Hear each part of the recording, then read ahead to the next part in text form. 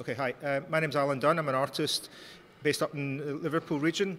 I was invited 2 years ago by Wal Pawb to develop designs for the Wal Pawb, which are two massive rotating billboards. And the idea I'm developing is working with all the traders in Wal Pawb and turning them into rock stars for a day. So we've got a great photographer, Mark McNulty, who's photographing the traders in various poses, and part of the work is a recreation of this legendary 1967 sleeve by Peter Blake and Jan Howarth, Sergeant Pepper.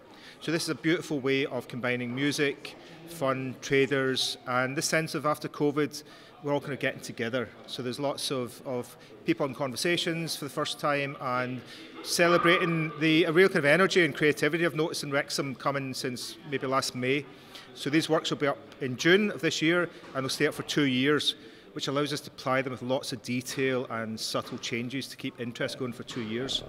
So I'm Natasha Borton. I'm a community artist, activist and advocate from Wrexham, and I've been working with Allan for the Wal Pawb project at Wal Pawb to introduce him to the community and make sure that the community know what's going on and feel involved in the project, as well as producing some poetry that's based off the interviews and the engagement that we've had across the last 6 months.